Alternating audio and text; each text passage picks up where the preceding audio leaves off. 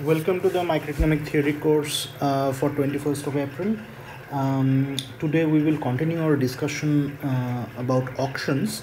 In the previous class we had talked about the second price sealed bid auction, where each bidders who have privately who have private valuations about an object, say a painting, on which they are bidding, where the rule of the game was that the highest bidder will win the object but will pay the second highest bidder's bid as price. We analyzed that context, and we found out that the Bayes-Nash equilibrium was for each bidder to actually bid the valuation. Basically, whatever valuation that the bidder has about the object, he just bids that in a second price auction. And that was sort of a mutual based response in that case. Today we will talk about the sort of more conventional auction strategy under the sealed bid format, which is the first price auction. So in the first price auction, again, there are two bidders, we will assume. We will continue with the assumption that the highest bidder will win the object, but the difference with the second price is that in the first price auction, the highest bidder actually pays his or her own bid. Okay, so if you are the highest bidder, then you get the object and you pay the bid that you have submitted as price. So to formalize, we will work with two bidders for simplicity, as before, 1 and 2. We will say that bidders valuations are denoted by V1 and V2. Okay, so V1 is the valuation of bidder 1 for the object, and V2 is the valuation of bidder 2. Now V1 and V2 are private information. Okay, we had discussed this terminology in the previous class. What does it mean for these parameters to be private information? It basically means that only bidder 1 is aware of V1 and only bidder 2 is aware of V2. What is the actual values of V1 and V2 are. So this information is private to the parties, to the respective parties. Okay. However, we will assume that the bidders know what is the potential distribution from which these valuations are drawn from. Basically, you don't know my valuation, but you know that it belongs to this range, and what are the possible likelihoods of my valuation lying on a specific part of this range. Okay, so that's the idea. So we assume that V1 and V2 are drawn independently from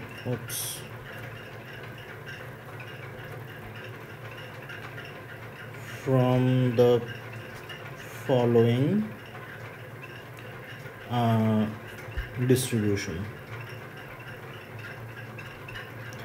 So what is that distribution? It's uniform 0, 1. So Vi is drawn from uniform 0, 1 for both I equal to 1 and 2. So basically, what does this mean? It means that the valuations of both bidders fall in the range 0 to 1, and the likelihoods or the probability distribution over this range for the valuations are given by this uniform distribution. So it's equally likely for both bidders valuation to be near 0 or in the middle of 0 1 or in the towards 1. Okay, and both bidders know about this. This is common knowledge. This part is common knowledge among bidders. Okay, so both bidders know about this. While they bid, they obviously know what is their own valuation, right? So they know. So bidder 1 knows his actual valuation of V1, but he has no clue about what the actual valuation of V2 is, but he knows that it follows a uniform distribution between 0 and 1. Okay, and similarly for player 2. Okay, so and so that's the information environment of this game. What are the payoffs? Payoffs are very simple.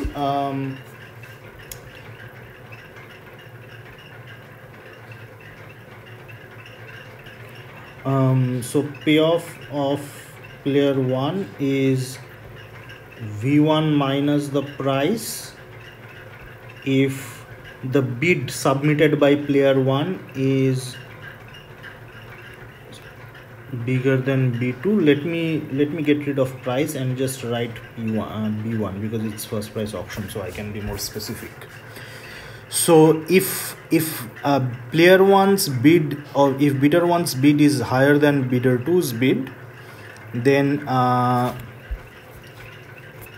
bidder 1 wins the object and pays price B1, and so then the net payoff is V1 minus B1. Okay, and it's 0 if B1 is less than B2, in which case 1 doesn't win the object. And similarly for player 2, you can put a greater than equal to sign here. I mean, if in reality bids are, you can assume that if bids are identical, then the auctioneer tosses up a coin, so you win with probability half. But here it will not be important because both V1 and B1 and V2 and B2 are going to be continuous functions, so the fact that they will actually indeed be equal will be is a probability 0 event. So you can ignore being very specific about it. So similarly for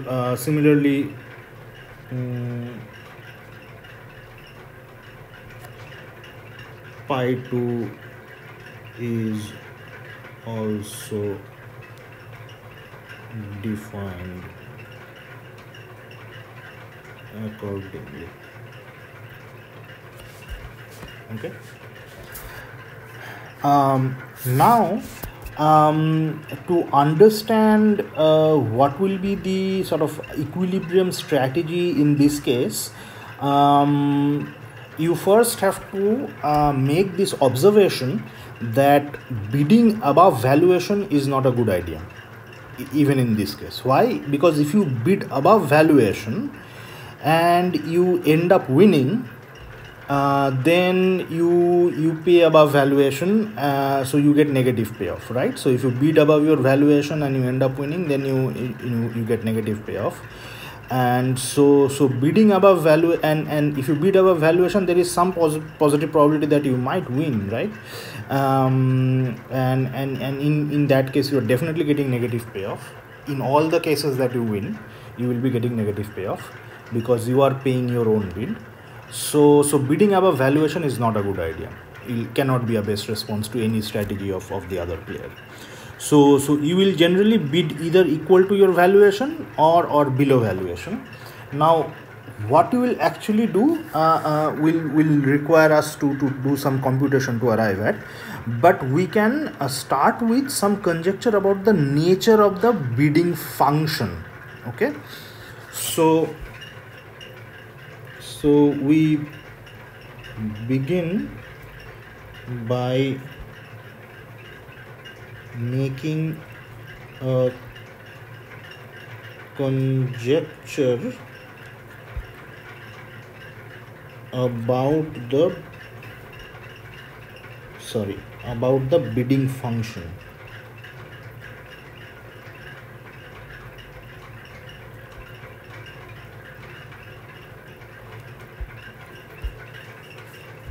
What do I mean by bidding function? Bidding function is this: what is the bid for player I as a function of Vi, right? Because we are in a game of incomplete informations, and we are applying the Bayes-Nash equilibrium concept to solve. So here, for every possible type, you have to specify a strategy or action. So your strategy basically is, for every possible type, you have to specify what the action of the bidder is going to be. Bidder's action for each. So what are the types? The types are obviously the all possible valuations. So these numbers between 0 and 1. And actions are the bids. So for each possible valuation between 0 and 1, you have to specify what the player will bid.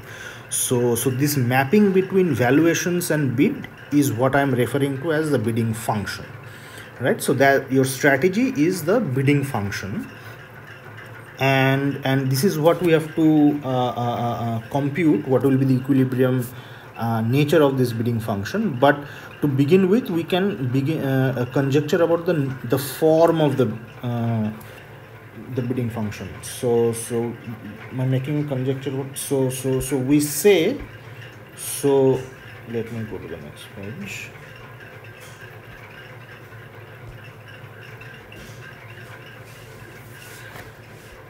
So we say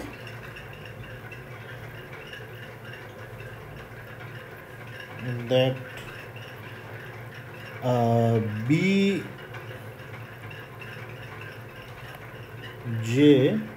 is some A of Vj, where A is some A is some constant less than or equal to 1. Okay, so we are saying that the bidding function is linear. So that's a conjecture, right? It could have been something else as well, but we are making this conjecture that the bidding function is linearly a linear function of the valuation. So as if I get twice my valuation than some number, then I bid twice. I increase my bid by 2 times, right? So suppose if my valuation was twice of what it is, I would have bid twice as much. Okay, so that's an assumption, and the nature of the relationship is given by this constant A. Okay, and why I say it is less than equal to 1? Because of the assumption that because of the observation that I should not be bidding above valuation, right? So if A is bigger than 1, then my bid will be above valuation. Okay. So suppose the nature of this bidding function is linear. Suppose that's the assumption, and suppose player J has this A constant. Then the question is, what is player I, the opponent player? Let's say player I and player J are, say, the two different players. What is player I's best response if player J follows this linear bidding function with this parameter A? Okay, so we ask, what is the best response of player I to player J's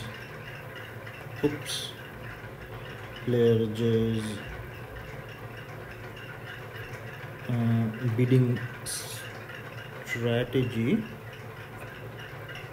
Bj equals to A Vj.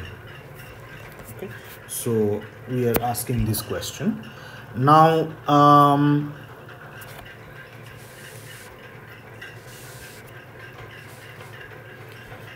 So to start with, suppose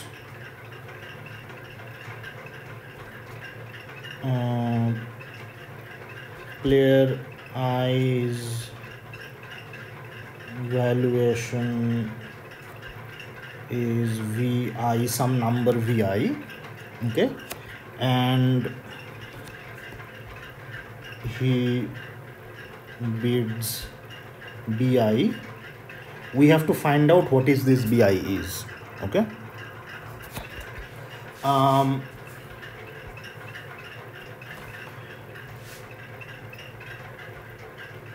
When will, so the question is, if the bid is bi and the opponent is bidding bj, when will player I win? So player I wins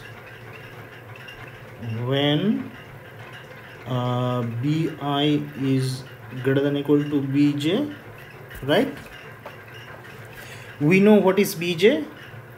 Bj is a vj, okay. So player j is following this linear strategy, okay. We are assuming it. Given this strategy, we want to find out what is the nature of the bidding function of player I. So is the same thing as saying that player I wins when vj is less than equal to bi by a, okay, correct. Now notice, from player i's point of view, vj is unknown. Vj is unknown from bidder i's point of view, okay, which means that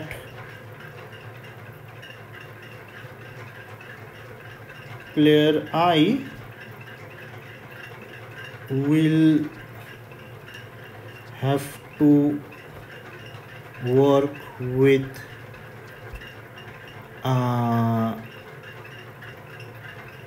the probability distribution of Vj, which is known to him. So given that what is the exact value of Vj is unknown to player I would have to work with the knowledge that he has. What is the knowledge that he has? He knows that Vj follows a uniform distribution between 0 and 1, right? So Vj can be any number between 0 and 1 with equal likelihood of being on any part of the distribution, any part of this range. With that knowledge, he has to find out for any bid bi that bidder I can say, what is the likelihood that bidder I will win, player I will win, right? So basically player I would have to find out, so which implies player I can compute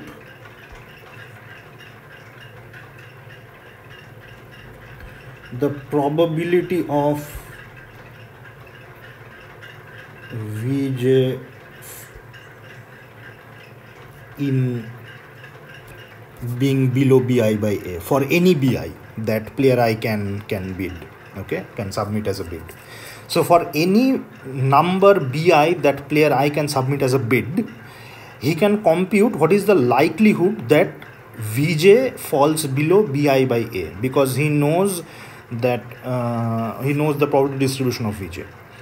And this is the same in this range of Vj. He is also the range where player I knows that he wins. So basically this probability is nothing but the probability of player I winning, right? Because player I wins when this is true, right? So basically by for every bid bi, player I can compute the probability that player I will win for that bid by computing the range of vj that is possible under which he will win. Okay, so we are now almost there to compute the expected payoff. So for any bid bi by player I, his expected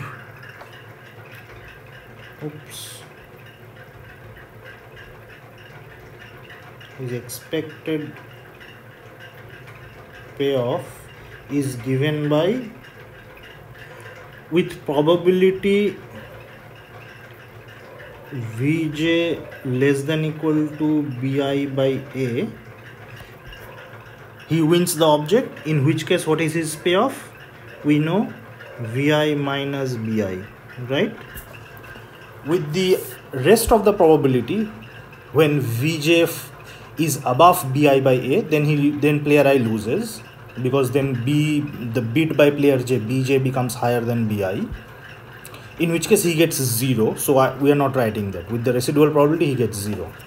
So just to emphasize, this is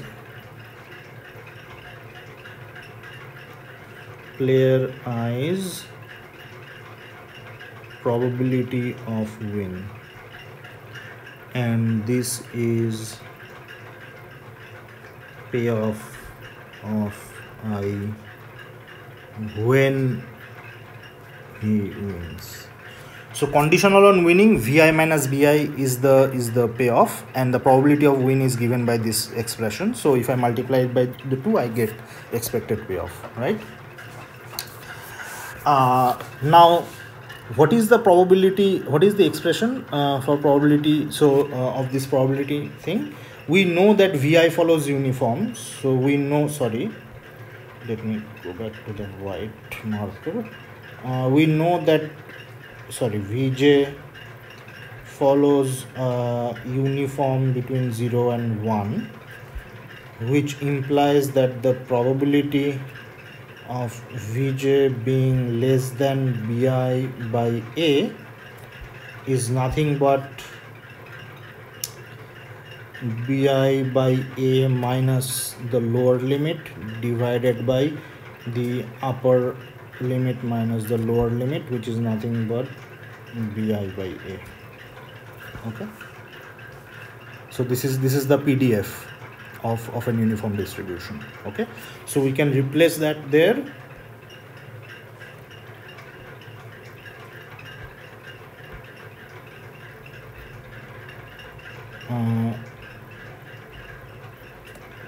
So pi 1 then is bi by a times vi minus bi. Okay, so for any bi, this is the expected payoff. What is the objective of player I or bidder I? To maximize payoff by choosing a bid for any given vi. So player I knows the value of vi, player I is trying to find out what should be his bid. Okay, so player I maximizes this by choosing bi. So what is the first order condition? If you take the derivative, you get vi by a minus 2 bi by a equals 0, which implies bi equal to vi by 2. Okay, so we have found a best response. So this is the bidding function for player I, right? So this is a bidding function for player I, and this is the optimal bidding function. Okay, so now what we have found out is that if player J follows a linear bidding strategy with parameter A, player I also follows a linear bidding strategy. Notice that this is a linear bidding strategy, right? Bid moves linearly with valuation, right? So our conjecture about the form of the bidding function, the fact that it is linear, turns out to be true. That if you follow a linear bidding strategy, then it is my best response to follow a linear bidding strategy, which basically means that if I follow linear, then your best response is also going to be linear. Okay. Moreover, because problem is symmetric from both players' point of view, from both bidders' point of view, their valuations are drawn from the same distribution, and their objective functions are similar. So it's a completely symmetric problem from both players' point of view. So we can apply this logic of symmetry by saying that in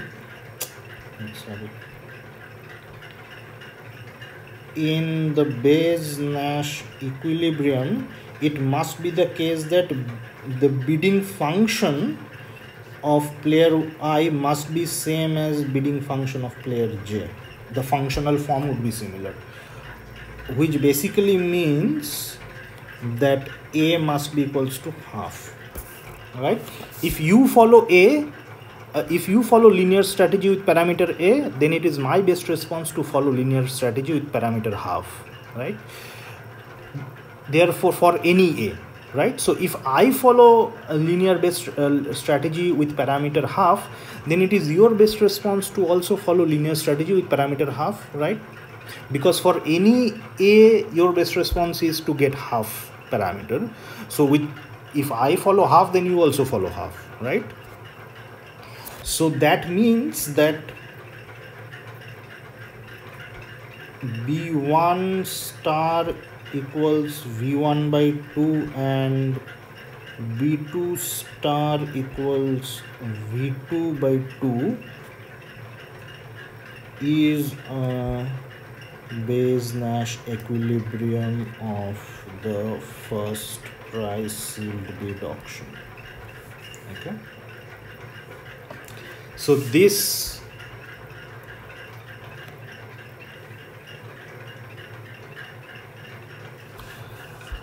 basically solves the problem. In this problem, what is very important to keep in mind is the fact is how to compute this expected payoff. So basically you have to figure out this. If you can't figure out this, then you will not be able to solve the problem, right? The probability, so basically first you have to find out the range of valuations of the other party over which you actually can win. And then the second step is to find out the probability that the other bidders valuation actually lies in that relevant range, and then find out the expected payoff using that probability. Okay, so these, if you follow these three steps, then you will be able to compute the expected payoff written here, in which case after that, then it's straightforward maximization, which is kind of easy. And then you apply symmetry to find out the Bayes-Nash equilibrium strategies. Okay, so these are the sort of sequence of steps you have to take to compute Bayes-Nash equilibrium. Okay. Now, first price and second price sealed bid auctions are only two auction formats. There are several other auctions that you can study. One possible case is what is called all pay auction. So one possible case is called all pay auction. In all pay auction, you basically pay upfront your bid, and then the highest bidder wins the object. So here it's a bit strange in the sense that whether or not you win the object, you pay your bid. Okay, so basically suppose you are bidding for an art piece, and you submit, everybody submits bid simultaneously, and there the highest bidder wins the object, but everybody pays whatever bid they are submitted, even though everybody except the winner are not getting the painting, right? Now this may seem strange to you, but in many contexts you can apply this kind of all pay auction model. Let me give you an example. So suppose, think about a model of corruption.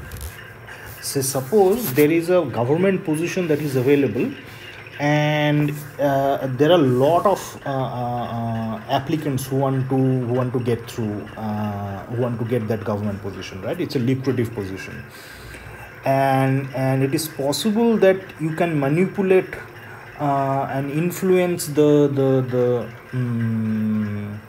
you can influence the person who's in charge of deciding, the bureaucrat who's in charge of deciding who will get that government position, this government job, let's say. And the way to influence it is by paying bribe to that bureaucrat. So this is a context where even though you may not finally get to